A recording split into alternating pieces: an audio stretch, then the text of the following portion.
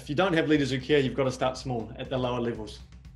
Simply that. Find a leader that you've worked with who's got a team and say, hey, I'd be willing to invest my time to help your team if you're up to play it and experiment with it and do it with them, and then find another team and find another team. It just takes longer, but it's going to make a bigger difference over time. I was asking you how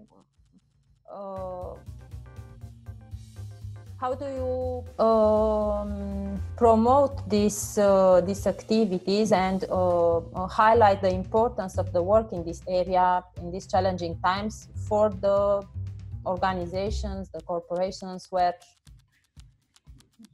that is not necessarily a priority nowadays?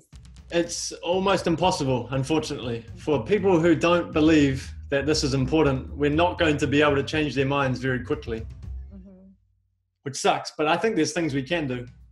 But ultimately, the culture of the organization comes down to the leaders. And if the leaders don't want to focus on this right now, the culture is going to suffer, like you say. And it's very difficult for us to convince them because they have deeply held beliefs about why that is the case or why they believe that.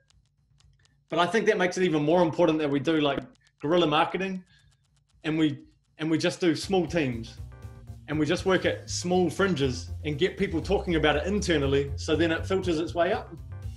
Because if you got 5 teams of 10 all doing it, maybe in their own time, they're going to start talking about it, and people are going to start hearing about it, and then their leaders are going to go, what's that thing you guys are doing down there? And so we've got to start here at smaller levels, like guerrilla marketing or like guerrilla warfare, right? Smaller pockets of people who do care, and then filter up that way rather than this way. Because if those leaders don't care, us just telling them is not going to work, because they've got competing priorities. They've got other emotions that are driving how they're behaving. They've got reasons for it that they believe are valid. I believe that those reasons aren't valid because of what we talked about. But the only way to do that right now will be to work at smaller teams, like small teams.